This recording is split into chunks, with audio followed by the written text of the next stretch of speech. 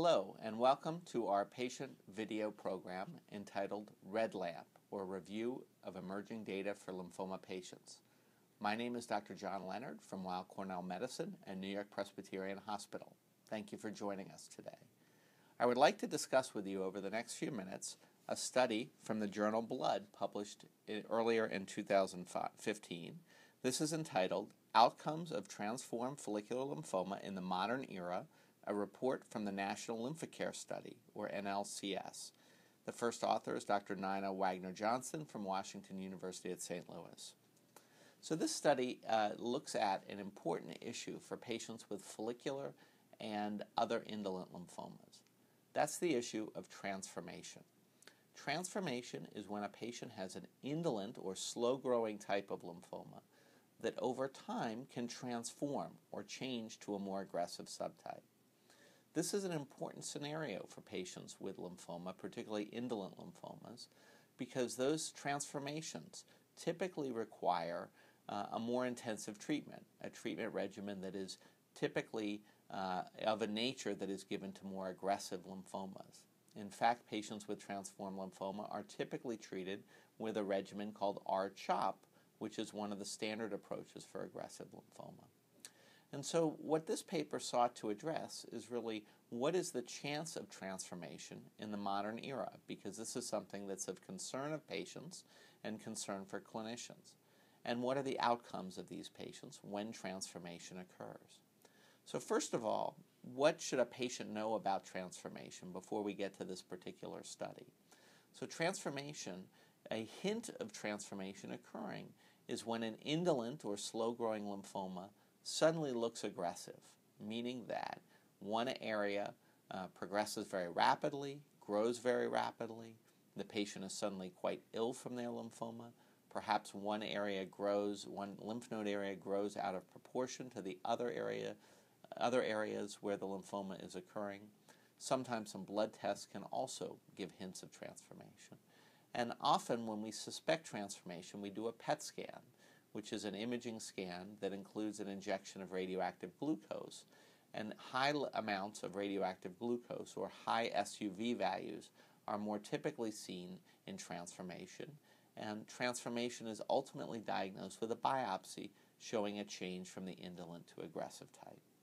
So the study that we're referencing today is a LymphoCare study, a large registry study that occurred over several years.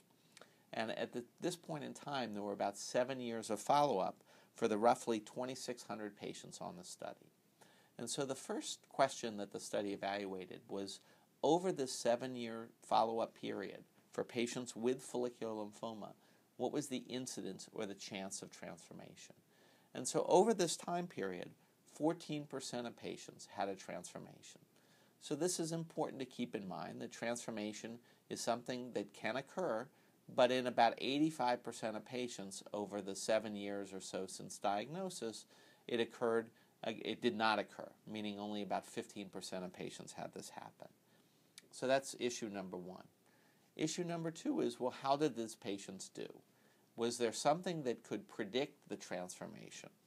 And the net is that the prior therapy of the patient seemed to have very little effect on the transformation risk. Patients often wonder, if I get treatment A or treatment B, am I more or less likely to have a transformation occur?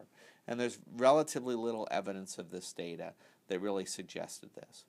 What was associated with transformation was some of the normal things that are prognostic features in lymphoma. That being performance status, or is the patient up and around, going to work every day? Do they have disease outside of the lymph node? Do they have B symptoms, fever, night sweats, weight loss that can be systemic effects of the lymphoma? Or do they have an elevated LDH or lactate dehydrogenase level? These were all things that went along with transformation. So the net then is that these are risk factors for transformation, which remains a relatively low risk of happening for patients within, again, the 7 years of diagnosis, generally speaking. What are the outcomes of these patients? Well, in the past, it has been traditionally thought that this is a big concern, that patients with transformed follicular lymphoma do generally poorly. And in fact, many studies demonstrated that these patients tended to be more resistant to treatment, needed to be aggressively treated beyond the R-CHOP or CHOP type of therapy, and often needed to go on to autologous stem cell transplant. Well, it turns out that outcomes are improving in this group of patients. Transformation is a less favorable thing versus that population of patients that don't have transformation, but the net is that these patients are doing better than what we've seen in the past. And many of these patients are living several years or longer. So that's good news. Transformation is not a death sentence by any stretch. It is a situation that is associated with a less favorable outcome, but there are patients with transformation with modern therapy who can do quite well nonetheless. The other thing that's of interest is that there are some patients who have transformation at diagnosis. They present with an aggressive lymphoma and then relapse later or have some evidence also seen of a concurrent indolent lymphoma. That group of patients seems to do quite well, and their overall survival is roughly 88 to 90% within the 5 years of diagnosis. So that's a special category of transformation, those who have transformation at the time of diagnosis. So what does all this mean for patients? I think the message here is that we're learning more about transformation, and the risk factors for transformation, the outcomes for transformation are improving to a degree and are changing a bit with our modern therapies. So the old data, the old information that we had about transformation seems to be changing a bit, and for the most part in the positive direction. I think in part because we have new treatments and better therapies to deal with these complications. Nonetheless, transformation is something that needs to be considered when patients with indolent lymphomas relapse. And when there's concern clinically for transformation, it's important to pursue that possibility, typically with a biopsy, because that will change therapy. But with modern therapies and appropriate therapies, patients seem to be doing better with transformation, but it's something that needs to be considered, needs to be managed very carefully in an individualized particular situation. So talk to your doctor if you're a patient with follicular lymphoma and you have progression of disease.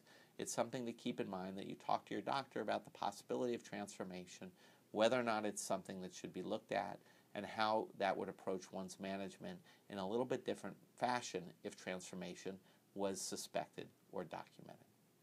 I hope this information was helpful to you today. Thank you again for joining us, and please check back for more REDLAMP videos in the future on other topics relevant to lymphoma patients. Thank you very much.